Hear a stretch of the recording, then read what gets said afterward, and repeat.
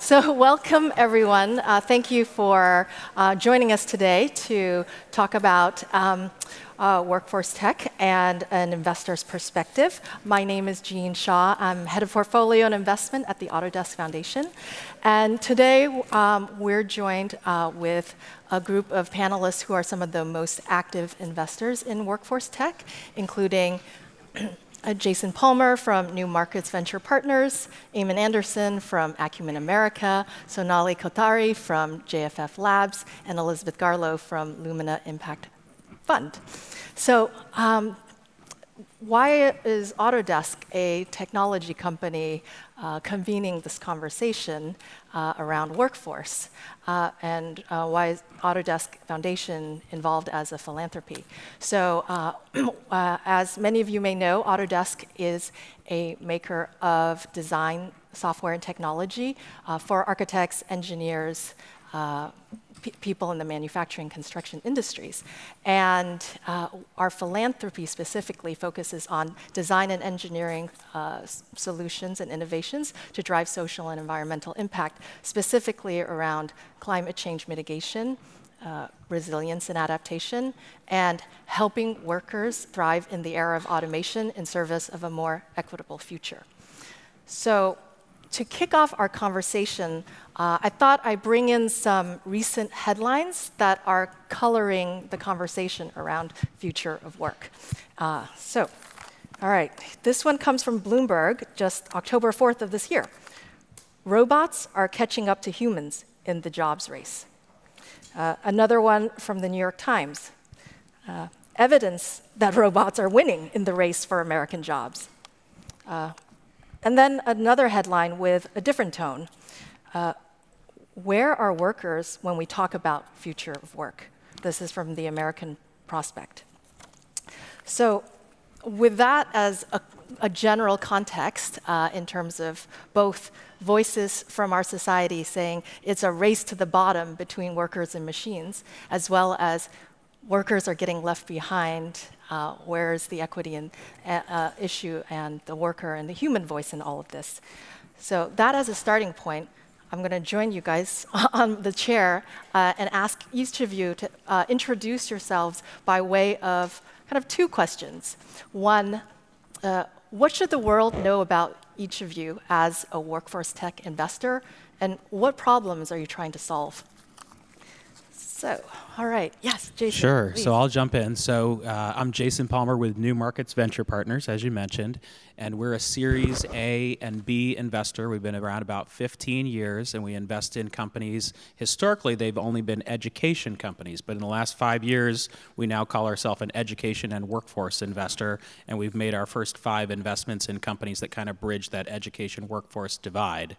Now, in terms of what we look for, what we're looking for, we definitely see this trend towards bifurcation in the economy that you've read about in many articles, towards more hourly workers and then more of these salaried jobs, but salaried jobs not being filled that are kind of half tech, half service jobs. So we've invested in companies that are at the forefront of credentialing, because we see that there's a faster growth in credentials that yield 50K or higher jobs than there are in the number of degrees being minted each year. So more certifications, more certificates, more micro-credentials. Those are actually mattering in the labor force and actually allowing people to get what are pretty broadly now called new-collar jobs. So blue-collar jobs were the path to the middle class in the 50s and 60s. New-collar jobs, which are kind of technology plus an empathy service component, that's where most of the 50 to 75K jobs are, and so we invest in that. The other trends we're investing in are on this soft skills, or sometimes now called power skills dimension. We've invested in a virtual reality in education and workforce company there that's both training teachers before they go into the classroom to do a simulation in front of a kind of a mock classroom in a simulated environment. It's also being used to train, to do leader training at McKinsey. It's being used to do customer service training at places like Best Western. So the credentialing company is called Credly, and the virtual reality empathy training company is called Mersion, and I'll talk to you about the other 3 companies when we get a little further. Great. Hello, everyone. My name is Amon Anderson from Acumen. Gene, thank you, and Autodesk for having us here. Really excited for this conversation.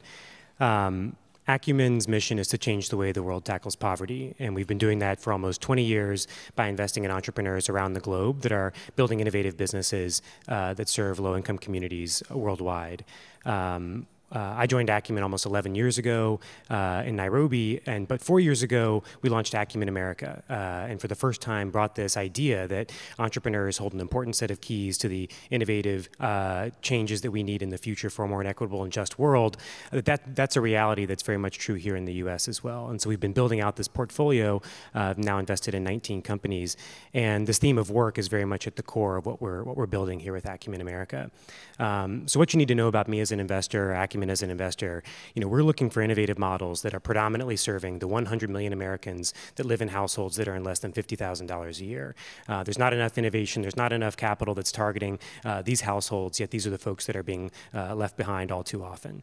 As I think about this theme of work, you look back 50 years, prior to 50 years ago, there was a coupling of productivity and wages, and then 50 years ago, those have uncoupled, and wages have grown only marginally since then. Yet prices for some of the most expensive slices of our pocketbook pie chart have gone only up, so healthcare, education, housing, these have all significantly outpaced the moderate rise in wage growth over that time.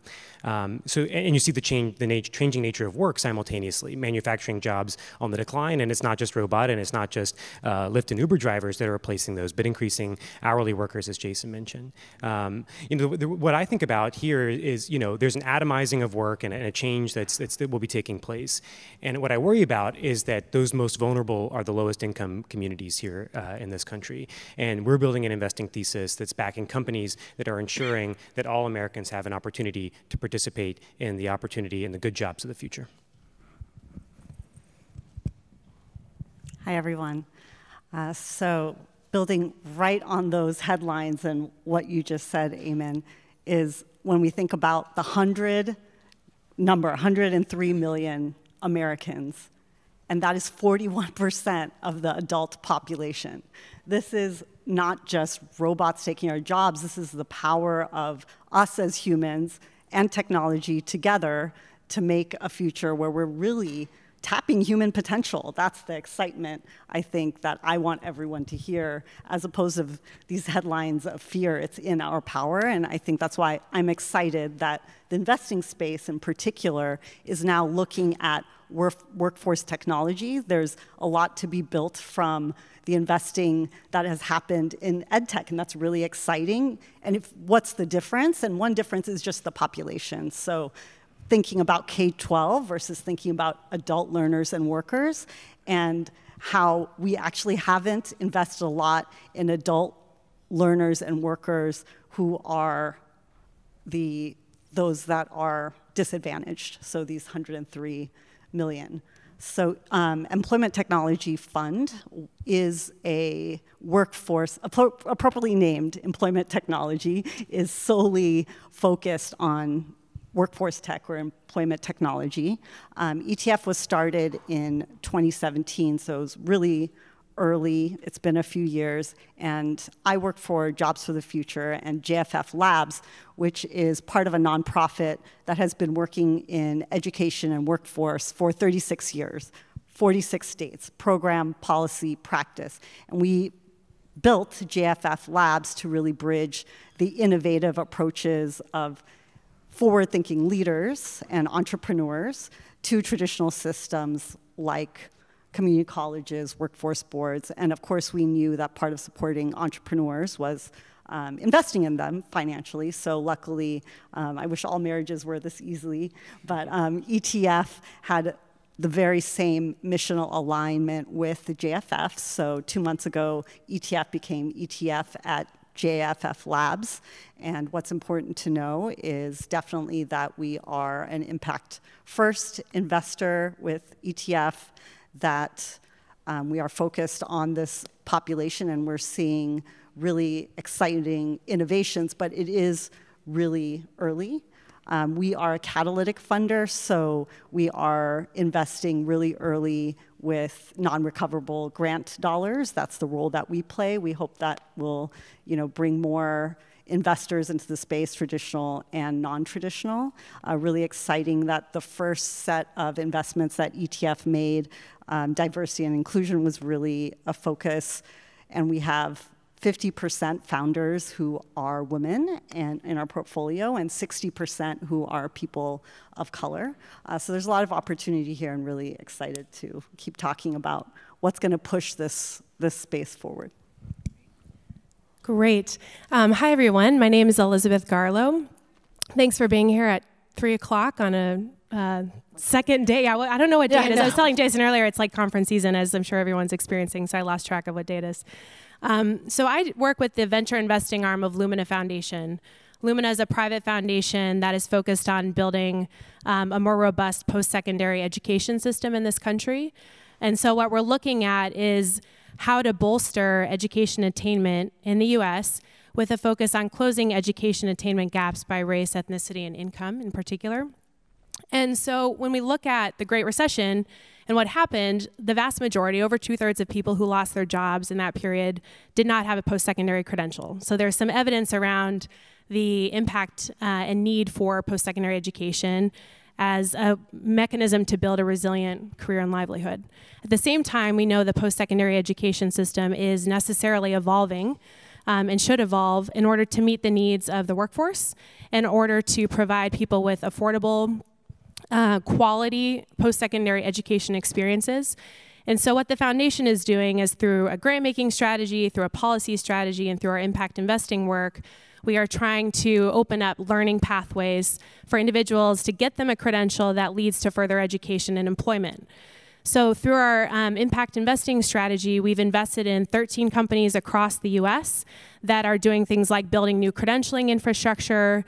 They are alternative education providers that are working with employers and colleges and universities to solve key pain points, develop new pedagogical models, and try to meet learners where they're at. I think what's interesting with this conversation is we've seen really sort of 3 categories emerging in this education and workforce technology investment space.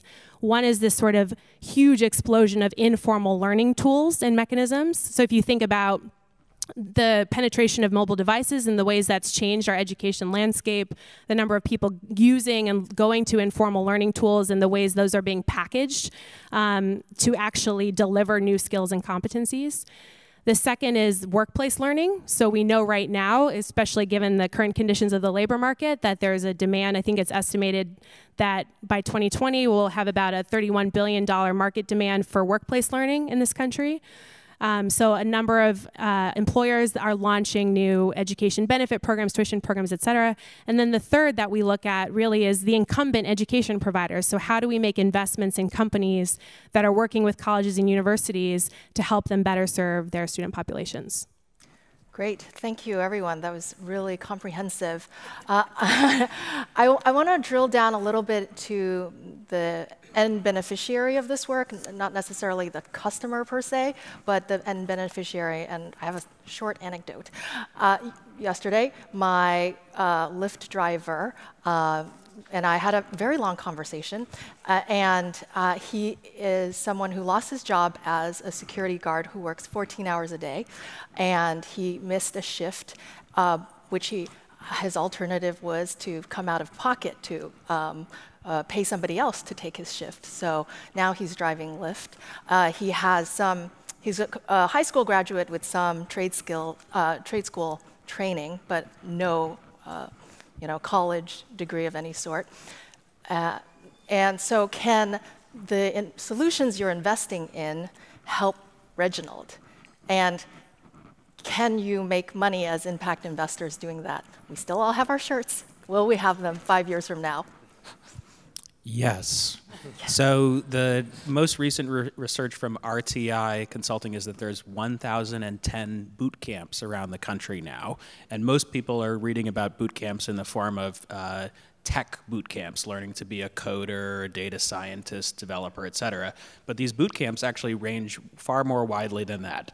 We've invested in a company called Climb Credit that actually provides, last year we provided loans to 10,000 people like Reginald. More than 70% of them did not have a college degree, to go to these 1-month to 12-month boot camps, oftentimes in blue collar or kind of mixed collar is what we're calling it, jobs that involve some technical skills and some, and I say technical, it could be pile driver, it could be truck driver, but not your regular truck. This could be a refrigerated truck with lots of different compartments, and you need to know how to use technology. There are at best estimate, about 40,000 jobs that were created in that boot camp industry last year. It's growing at about 25 to 50% per year, and you don't have to have a college degree, but as long as you apply yourself over a 1 to 12-month period, you could get a loan to do that. You could even get an ISA, which is an income share agreement to take those programs, and these will just continue to accelerate. Some are in college, but most of them are outside of traditional colleges. Yeah, yes, and I hope so. I think my two answers. I am heartened by the opportunities that we've seen. We've had the opportunity to co-invest with Jason in New Markets and Climb. Are big fans of the work that they're doing. I mean, I think that there is a transformation in our skills delivery ecosystem that's taking place, and with the emergence of boot camps for X and Y and Z, and I think that the model we have for too long pushed folks into $250,000 of debt to pursue a degree that may not have a positive ROI. And so I think we've not just failed, Reginald, because we've made pathways to good skills inaccessible, but we've also prescribed a solution that doesn't always work for everyone. And many of the folks who start four-year degrees don't finish, and it just isn't working, and it's leaving some people worse off. You take this debt and you don't leave with a degree. And so I think there needs to be a new model that is more bite-sized and is more nimble, and folks can, whether it's through your employer or otherwise, you can have a more iterative approach to skills development, because I think the shelf life will shorten. But I don't think that jobs are going to be eaten up overnight by the computers. I think that jobs will change, and will change very quickly. There will always be trucking jobs. May not be, someone sitting in a rig, maybe someone sitting in front of a monitor. And I think, the question is, how do we make sure we are preparing folks, to make that transition within these industries? The other piece for me is also like, you mentioned where is a worker voice. How do we make sure there's agency in all of this, that we don't just continue to have a paternalistic model where we're prescribing solutions, where pathways are clear, but then there's agency for job seekers to pick what works best for them, clarity on how much that's going to cost, clarity on how much that's going to pay off, but really putting the power back in job seekers' hands so that they can navigate this new reality. I'm trying to figure out how to argue, but we're very aligned here on the stage. So I'll say yes and maybe build on talking about the challenges. The statistic that Elizabeth brought up before about the recession and the job recovery, that was 1% of those who lost their jobs in this category. That was about a little over 5 million adults. In 2016, only 1% of those jobs were recovered. They had jobs. There is a barrier that is really different than most of us have who are advantaged, and we've seen more investment in the blue-collar jobs that we talked about than we have for this population. But what we're seeing is that technology can be what is used to really enable these barriers to move, and there's the first 7 companies in the ETF portfolio were able to participate in field testing through our work, and across the country, really, we partnered with World Ed, who was able to really see these solutions out in the country, and we've published a report around what worked. And you can see that what worked and what we learned and what we're trying to do by developing these solutions in these companies is product thinking about human-centered design and what these populations need. So everything from nudging and making sure that there's appropriate onboarding. I mean, these populations are not all the same, right? They're women, they are immigrants, they are those who don't have the same digital literacy skills, but there are technology-enabled features to all of the work that we're doing that are wrapped around these really powerful technologies. So this report is out there, and I encourage people to look at the report.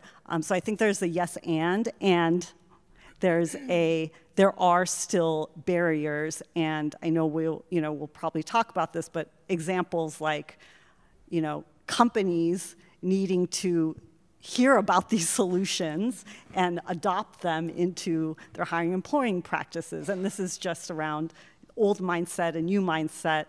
Just a few days ago, our acceleration program, part of JFFLabs, did a scan of assessments. I think assessments are super exciting, and they will probably do a better job than humans do in thinking about who can get the right jobs and skill matching.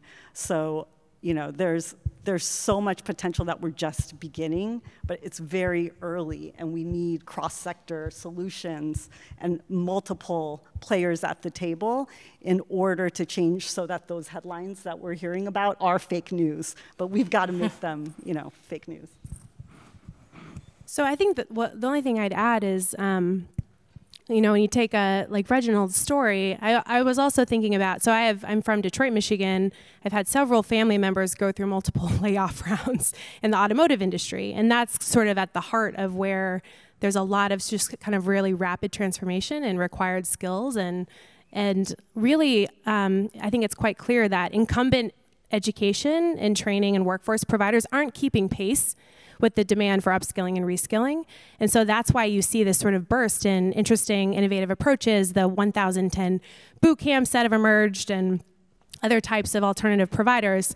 What I think is important, I guess two things that maybe concern me. So one is the ways in which these myriad types of providers are not connected with formal credentialing infrastructure or incumbent players that are accredited institutions that can issue a credential. Now, we can have this debate, and it's an active and live conversation. How much does a formal credential matter in the economy today and moving forward? But as we engage with a number of these alternative education providers, I'm often asking them about their journey to accreditation and what that looks like, and how we can actually remove some of the friction in that process as well. Because some of these new education and training models can put appropriate pressure on our incumbent players to change and to be much more learner-centered. So that's one thing. The other thing I think about actually is just the working, learning, blended models that we're seeing and how important those are. This country has been so reticent to adopt apprenticeships. There are cultural barriers and challenges to that, but we see a lot of evidence from other parts of the world that I think we should learn from on the role and value of work-based learning and apprenticeships connected to formal education and training. And so this is where I think the boot camps and others are doing a tremendous job, is thinking about those education industry partnerships, and we need to see community colleges in particular and other educators doing more of that. Great. You guys are giving me hope and hope for Reginald. But maybe if we could kind of highlight if there are any kind of key differences. Well, I think we've surfaced a lot of similarities and similar approaches and identifying opportunities in some key areas. Is there anything that you would highlight in terms of your approaches to the workforce investment landscape, like that differentiates you from each other, in terms of, like, are you all going to be investing all in the same deals at the same time? Or, where are the differences so that people kind of know how to understand the investor landscape? I can start so we can kind of give Jason a break. So I think you could look at that question from a couple of different angles. So one is tactically, how do we make investments? Where do we like to play in the capital spectrum, et cetera? So Sonali and I both mentioned that we're pretty mission-first impact investors. So I'm doing investing inside of a philanthropic foundation. So we're thinking a lot about how we drive mission through identifying investments in technology plays in particular. We tend to play in the earlier stages than maybe a new markets ventures. We do typically seed, late seed, Series A investments as well. But one thing I'd say that is a differentiator for us is the fact that we are connected to a philanthropic arm that does commission a lot of research in this space, that has kind of a number of people who are much smarter than I, education, higher ed PhDs, who are thinking about these things day in, day out, which has led us to look at our kind of education and workforce portfolio a little differently. So for example, we've invested in a company called Bright Hive, which is not an education provider, is not solving a key pain point in higher ed, but is tackling this issue of our data infrastructure and the fact that employers and education providers are not using the same data standards. So when we refer to credentialing or skills frameworks, we're not using the same language, we're not on the same page. It makes it very hard to foster those types of education industry partnerships that I mentioned earlier. So what Bright Hive is doing is they're working on building data trusts that bring in government, education providers, and employers to try and build a shared sense of a skills and competencies framework.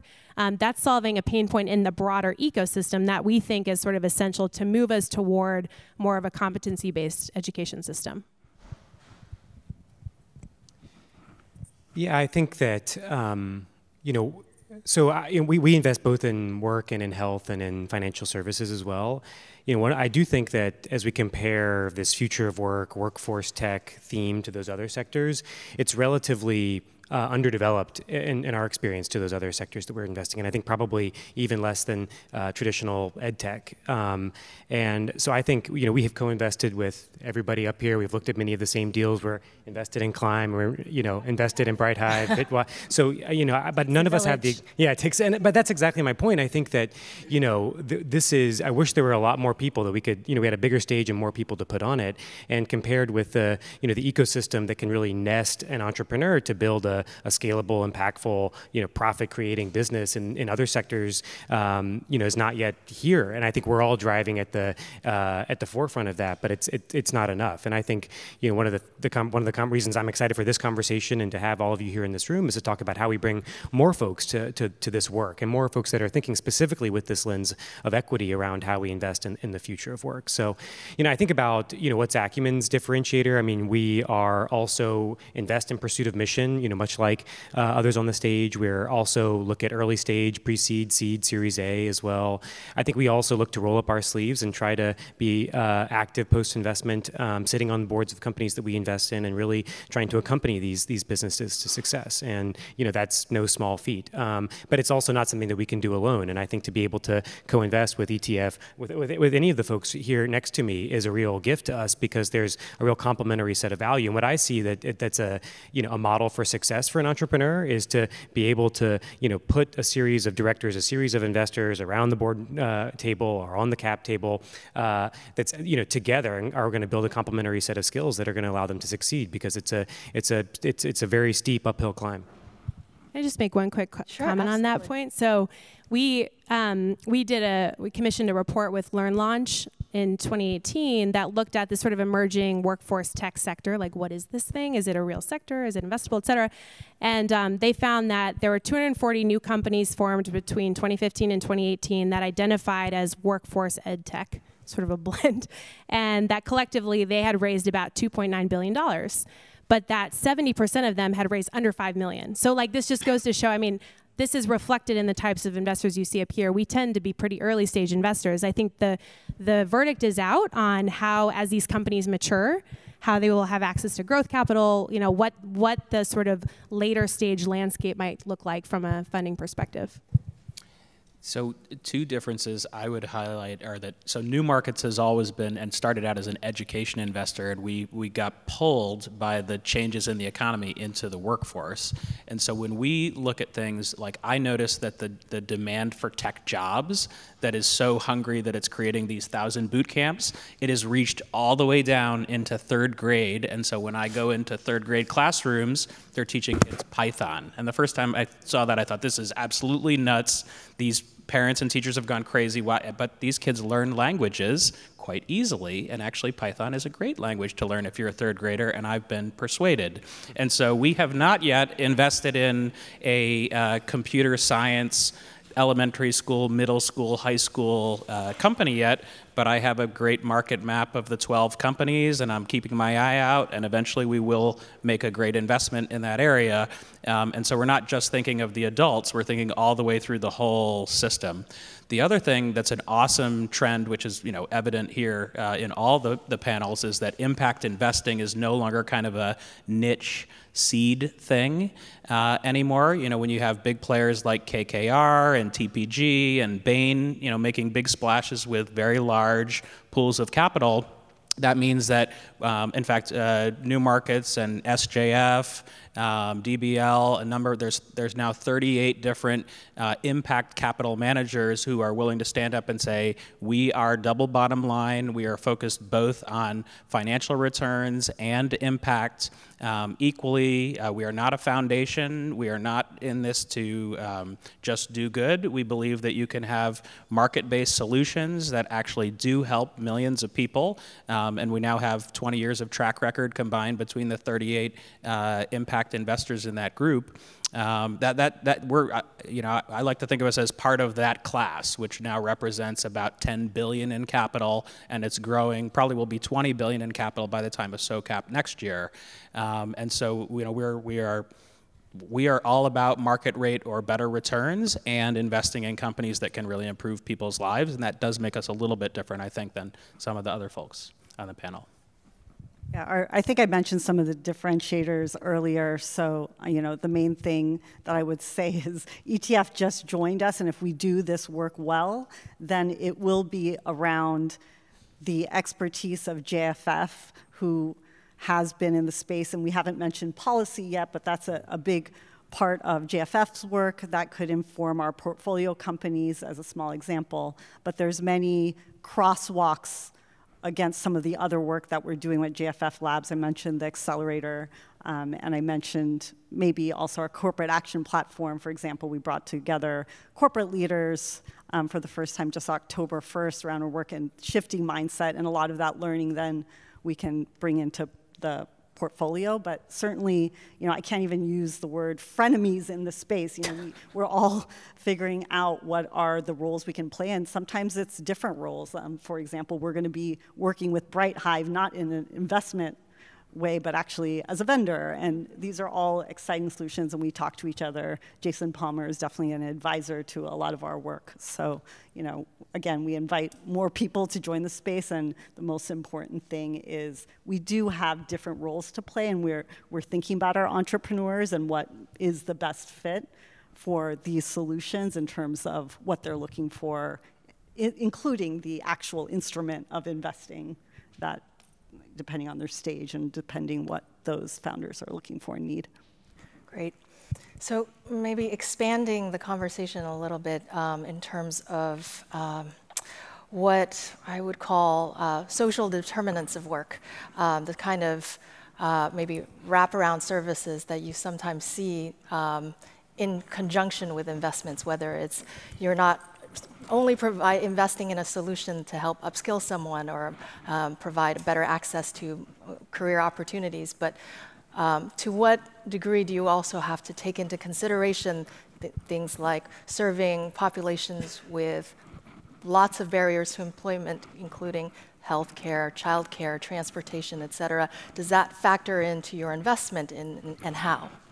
Yeah, this is a really interesting one for me. We started out thinking about this social determinants theme in our health investing, and the social determinants of health have become a little subsector within healthcare and health tech and health investing. And it's really, what are all the upstream influences that that can affect health outcomes, and we've invested actively in that as a theme in our health portfolio. But what's interesting, and what I've realized is that if you try to medicalize the access to housing and access to jobs and access to food and access to childcare, that actually constrains the impact that all of these social determinants have in someone's life. I mean, these are the same things that are the social determinants to work and the social determinants to wealth. And so, I think what's hard about it is, where do you draw the line? That's a pretty expansive. How do you build an investment strategy that encapsulates all of these upstream influences that determines whether someone can live a healthy life or find a productive and livable job and be able to build wealth for their family? And I think that's a real challenge. I mean, where we do see it, and I think where it's been clear, is backing models, and I think some of the innovative training models are a great example about where they are meeting learners where they are, knowing who you're serving, what their needs are, and meeting those. I don't think you can be successful. We can't be successful in backing companies that are serving those 100 million Americans living in households that earn less than $50,000 a year unless you're developing these innovative training models. And so we've invested in a company called Bitwise, and Fresno co-invested with Lumina and others in this company. And what they do is they have, at its core, it's a technology technology training model. And so they are building a technology training solution that meets the needs of the sons and daughters of farm workers in the Central Valley. But they've recognized that to do that in Fresno, you can't just build a boot camp, plop it down in Fresno, wipe your hands and wait for success.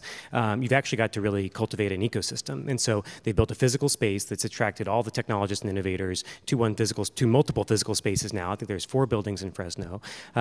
They've also created an incubation model where they're helping build businesses that can create jobs. They've launched apprenticeship models. They're building a consulting company so that if a person of color is still subjected to the bias of a technology employer, they're less subject to bias. If you actually hire that consulting company and see that they're a killer coder, then that bias, you hire them, and they're starting to see that. But also what they're doing is thinking about how do we address transportation, how do we address childcare, how do we meet these folks where they are, build solutions that work for them, drop the price point. I mean, they really are being creative and hiring people that can really look to create these holistic wraparound services that can meet folks where they are. But it's not just about bringing social services into workforce. It's really about thinking creatively and in an audacious way around what kind of business models are required to do this. And to build a coding boot camp in Fresno requires transforming the economy of that city. I don't want to belabor this too much, but I think that's really well said. And the only a couple things that I would add. So the more we look to try and serve adults with little or no post-secondary education, the more childcare in particular, the cost of childcare in this country becomes a massive barrier. And I think we are starting to try and think creatively. So to Amon's point, we don't have the expertise to invest across all of the social determinants of work, education and work, but we're trying to think creatively about how we can use our convening power to help schools think a little bit differently about addressing these costs beyond tuition. So one thing we're doing is helping schools think about opportunity zone investments that do catalyze more affordable student housing. We have some HBCUs, historically black colleges and universities, that we're working with on teaching hotel concepts on or adjacent to their campuses so that individuals are provided with housing as well as, much like a teaching hospital, hospitality training programs. And then we have seen some new technology companies that are trying to tackle this issue. So for example, there's a company we have invested in called EdQuity, which is aggregating all sorts of emergency aid resources for students that are looking at issues of food insecurity and housing insecurity. And there's a huge surge in the number of schools that are adopting emergency aid funds. And they're kind of lacking sophisticated mechanisms to target and disperse that funding. So this is where kind of new technology providers in particular are solving some of these interesting pain points, because we do need, much like social determinants of health, as Amon is saying, has kind of gotten this big lift from a narrative perspective. I think we need the equivalent as well on education and work.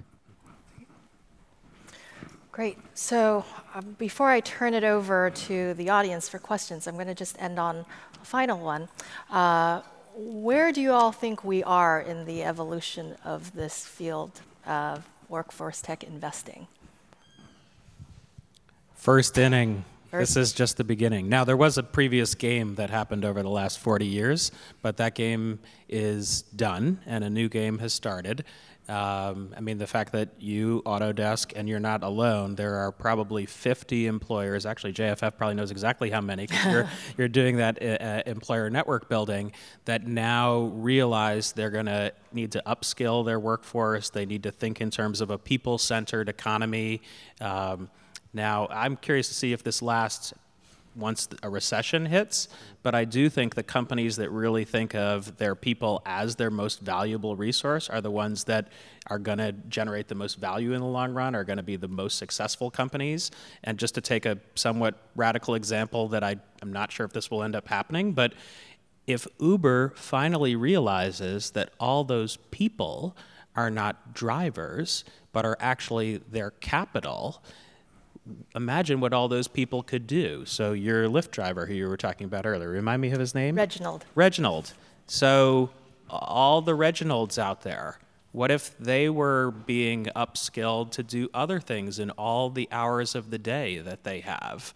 And I'm not talking about Uber Eats. That's not the right solution. It's really putting yourself in the mind of all the Reginalds and what upskilling do they need through YouTube-like or other micro-credential platforms so that they can do more with what time that they have. There's a whole gigifying of the economy, that if Reginald could really control his schedule and figure out the way to maximize his earning potential hour by hour, that's just like unlocking an unused bedroom in a house. We've now unlocked the potential of Reginald. And so I'm looking for companies that in little tiny scalable ways are figuring out how to turn Reginald into Reginald squared and profiting from it. Yeah, I agree that it's early. But I'm also hopeful about the momentum that's building. I think that's right. You're seeing employers increasingly invested in innovative workforce solutions, and I think that's a really important move. And I don't think it's just about, I think there is, in a 3% unemployment environment, there is a talent incentive that's at play. But what's also interesting to me is somebody like Autodesk, where or Salesforce, where your market is limited by how many people can use that sophisticated tool to be productive and create value. And so, I'm excited, for partnering with Autodesk and thinking about others that, not just thinking about how do we take our own direct employment footprint and leverage and think about how we can leverage that for a workforce of the future, but also think about what are the constraints, for our top line that the workforce, that the status quo workforce system is limiting us by. So, that's something that gives me hope. I also think that as we've seen, over the last, 20 years, this rise in ed tech innovation, that's beginning to move sort of all the way up into this, lifelong learning and, getting people into jobs and to other jobs. I think that's a trend that also gives me some hope.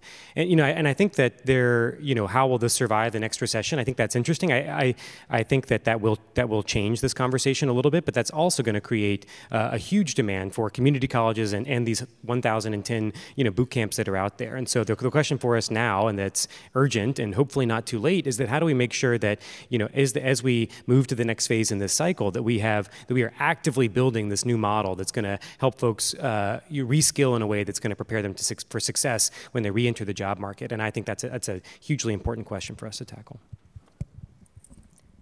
Absolutely. And I think this question about is a recession going to slow this down is a true question, but I think that's not the bigger shifts that are causing us to need to invest in this area. Whether a recession comes or not, right? Companies need to tap the potential of all these people who, right now, we don't even have a good conversation about what the skills we have are and don't have. Mm-hmm.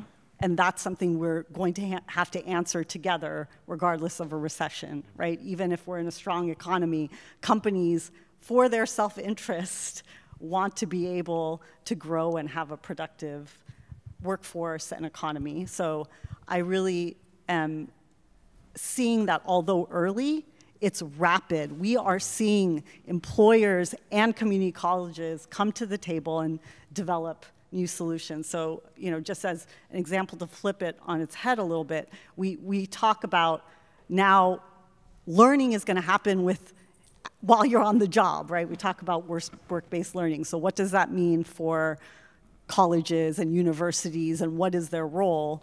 With JFF, we partnered with Google, who had built IT certification training for their workforce initially, realized that it made a lot of sense through .org to roll this IT certification out to a broader audience. They use Coursera as an online learning platform. Well, they realized that they need to scale and reach. They called JFF, and JFF actually was like, how you can reach this population, and for this population to have the wraparound services that they need, community colleges. JFF, and Google said, well, I don't know how to talk to community colleges. We're like, okay, we can call them up. So community colleges now working to really spread this really successful Google IT certification, which we started with 25 community colleges, but are now moving to 100 community colleges. So in this model, the training, who's playing the role of providing the content versus who's providing the distribution, I don't know, but it's a really creative and good solution where people are playing roles that are really strong with the worker learner mind, and there's way more work to be done. So now talking about the policy and the Pell Grants that we would want to be able to use and utilize to fund this work. So next big question really, I think, on the horizon or two are all around the financing of these models. So while the workers have multiple jobs that they can't give up, how are they paying for the training or getting paid for the training? And how are we going to be able to keep evolving these solutions so that the unit cost is right for them to scale and for companies, employers to pick them up? No crystal ball in my hands, unfortunately, but there are 3 things I would keep an eye on as this field unfolds. So the first is pedagogy and learning science. So as we think about the emergence of new educational models, how are we thinking about the right combination of foundational skills, what some might call uniquely human skills, what some are calling soft skills, Like, how do we think of the right combination of those with the appropriate technical skills that immediately signal to the labor market what someone is capable of doing? And so from a learning science perspective, I think we need a lot more investment and time and energy in getting sophisticated on that front. The second is the payment model piece. So the combination of government, of households, of employers, and myriad other types of individual stakeholders that will share the cost burden of education in society, and how do we think about the mix of those moving forward with the innovations of things like income share agreements, which are an emerging legal structure. There's the lot of unanswered questions about how those will be regulated, et cetera, but interesting to keep an eye on. The third thing is what I would call skills assessment and portability. So as we think about machine learning and its sophistication in assessing someone's skills, we see a lot of new tools coming into the market, particularly those that have some sort of gamification component, where they think that they can more accurately and adequately capture and assess what someone is capable of doing.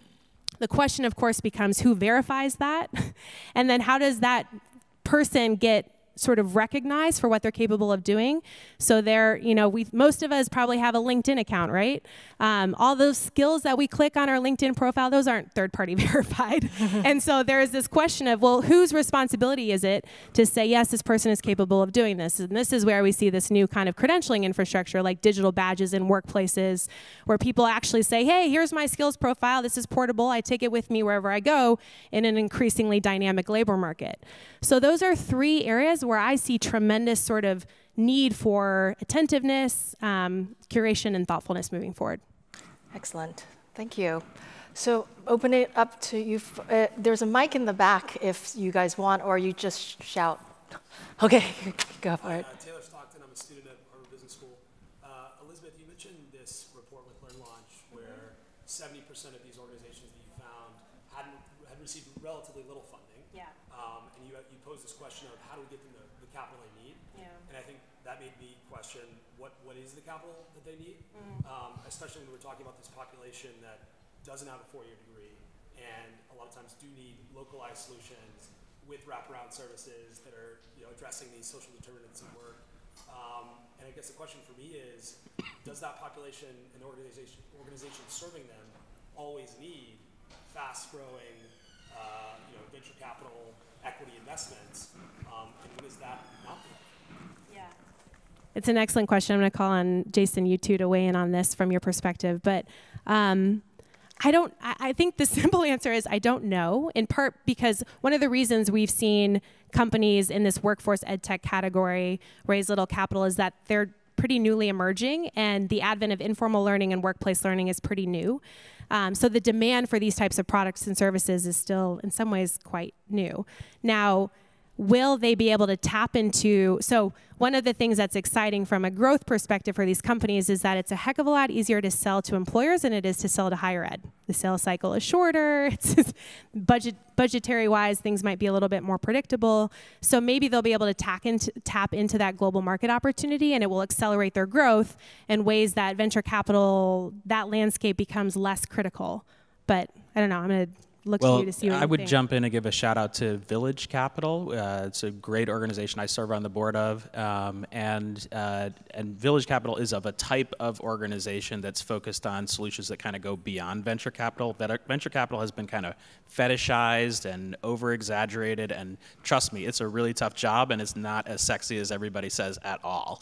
I do love it because I get to work with entrepreneurs, I get to invest in entrepreneurs, but what we really need is a way to provide $100,000 to $1 million amounts of funding to local-based solutions that take advantage of technologies. Just as it's now much cheaper to start a high-tech startup here in the Valley, you could do it for about $1 to $2 million, what used to be $10 million. The same thing can happen in local solutions all over the country. And right now we don't have, well, we do have with folks like Village Capital and many other accelerators that tap into local pools of capital. We do have the ability to go outside the venture capital model, try different things like loans, so like learning from small business type loans, revenue-based income share agreements with these companies.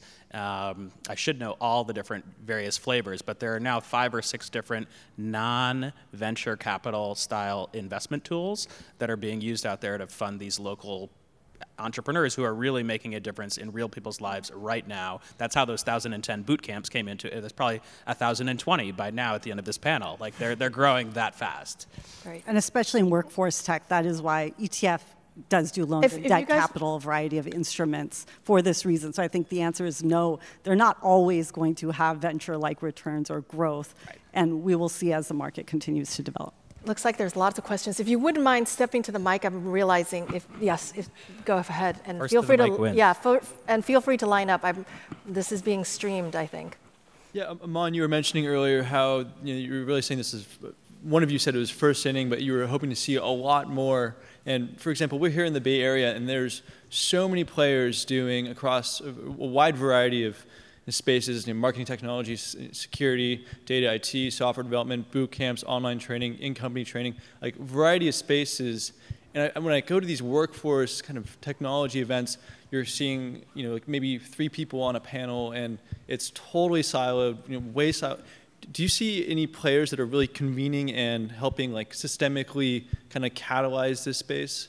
And like helping bring partnerships together? Yes, Jobs for the Future. I was going to give you a shout out, JFF. I think both Jobs for the Future and Lumina, I think have really leveraged a convening power very effectively. So to my earlier point around we're sort of under-indexed from an investor perspective. I don't think that's enough, and I think the question is, how do we break out of the same the same community? How do we make sure that large, fast-growing employers are in the same room as the head of a community college system, as the same room as somebody on the local workforce board, as a worker in that same room as well? I mean, these are like, what are the component parts to a successful system where job seekers can look at different pathways and have the sort of agency and ROI calculation to pick a job in a new skills ecosystem where we've got more nimble models to deliver those skills and financing models that work and the infrastructure to make all of that sing. I mean, we need all the folks that are going to be a part of that, which is, everybody from,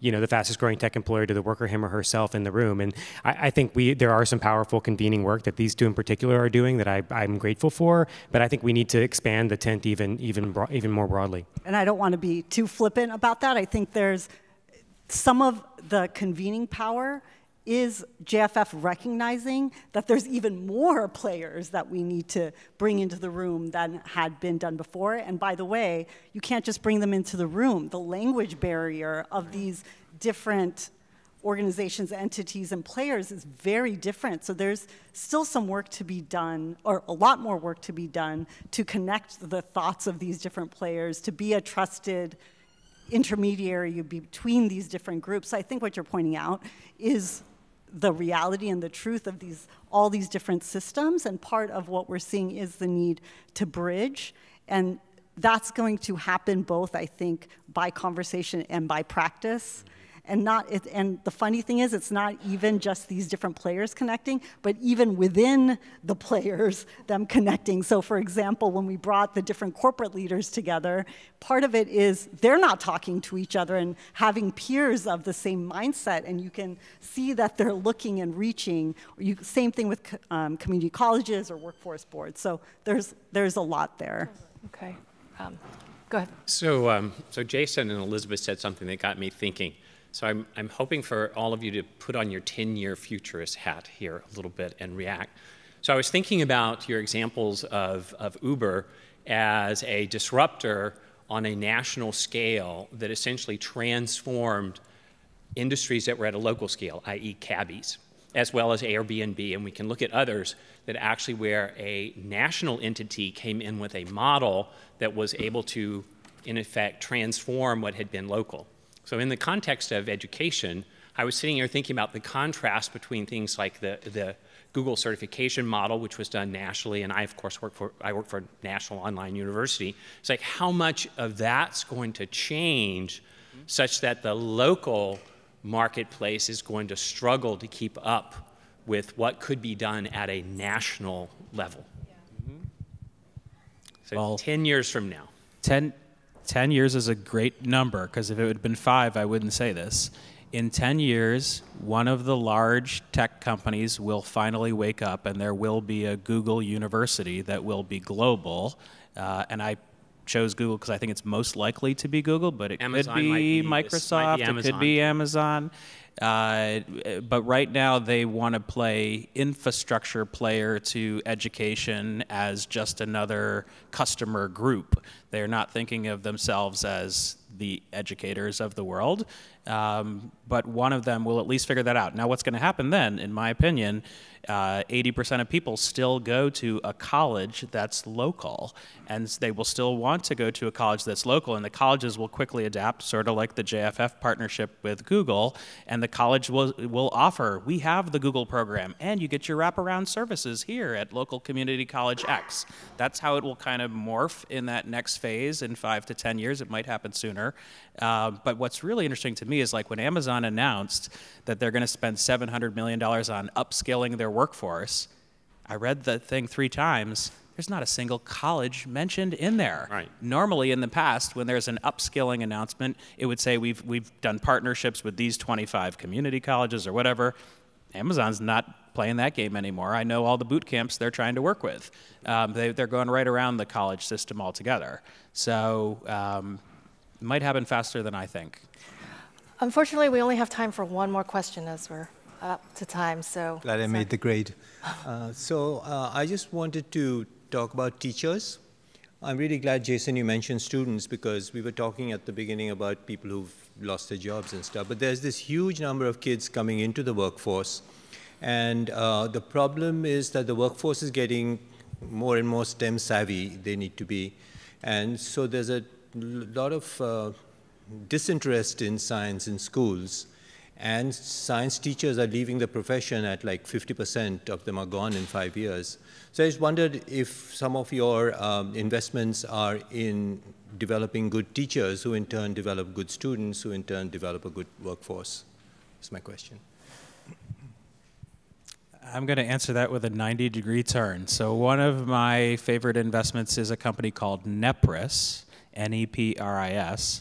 And Nepris allows teachers to look for experts anywhere in the United States or even in the world now who they want to invite into their classroom virtually. So if you are a teacher in rural Texas and you want your kids to learn about hydroponic greenhouses, you can actually find someone who runs a hydroponic greenhouse who came from rural Texas to get beamed into your classroom and teach students about that. If you're teaching about slopes and you want to explain to students why they should care about slopes, you can invite somebody in who designs roller coasters for a living. Like, it started out as kind of a really whiz-bang thing, and now they have 25,000 experts, like NASA astronauts getting beamed into classrooms all over the country to talk about, if you want to be an astronaut, you better take those STEM courses and you better ace those courses. And little by little, this little chugging train has gotten up to $3 million in revenue. It is now in more than 1,000 districts around the country. They have corporate partners who want to work with it to make it available to all the kids of the corporate employees.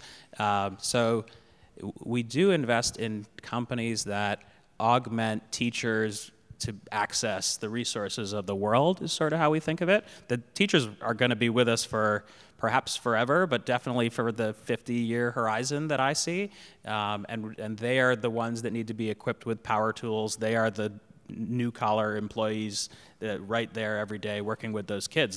There's one device per child in many schools now with wireless access, and the kids are digital natives. Actually, I even think that term dates me. There's even a better term for how digitally native they are. So, yeah. Great. Well, please join me in thanking the panelists. Thank you. All right.